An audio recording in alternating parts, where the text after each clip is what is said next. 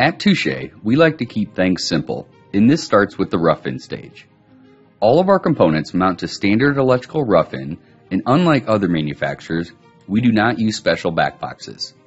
This keeps the installation efficient and straightforward. All of our wall stations mount in a single gang opening, and all of our controllers and expansion modules mount to standard 4-square electrical boxes.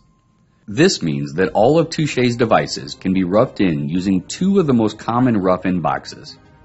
Knowing which rough-in boxes are required is only one piece of the puzzle. You also have to know how to connect the devices together.